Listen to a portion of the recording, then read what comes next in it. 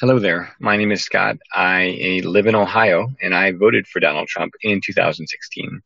I personally most closely identify with compassionate conservatism, the concept of a small government, the free exchange of goods, services, and ideas across the citizens for the benefit of everyone, but with safety nets that protect those who are not going to protect themselves. And there's a government role for that.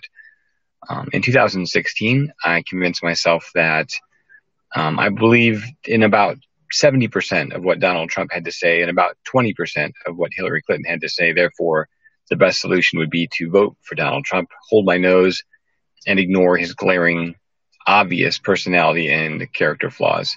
Someone once said, "Fool me once, shame on you. Fool me twice, shame on me." And I am not going to be fooled a second time. Um, I will not vote for Donald Trump in 2020, and here's why. First, he is not a conservative.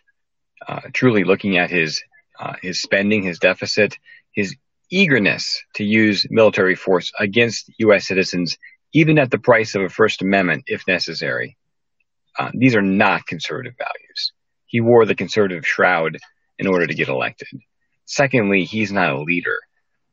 Leaders use authority that they secure by their integrity, their character, and their vision to influence people.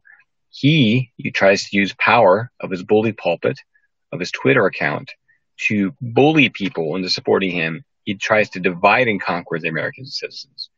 And finally, he's not even a nice person.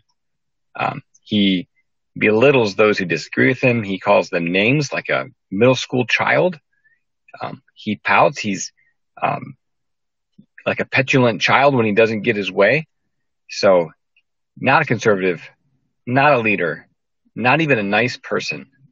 Let me tell you, I used to identify with the Republican Party, but my loyalty has been strongly fissured because of their allegiance to Trump, regardless of how obvious it is that they should stand up to him. And they've let him get away with his temper tantrums and his rants for too long. So I no longer consider myself a Republican. I'm kind of looking for a new home at this point. But I believe that if he's elected again for a second term, it may do irreparable damage to the Republican Party. Now is the time to stand up against Donald Trump, not fit to be president of the United States. So that's why I emphatically will not vote for Donald Trump in 2020.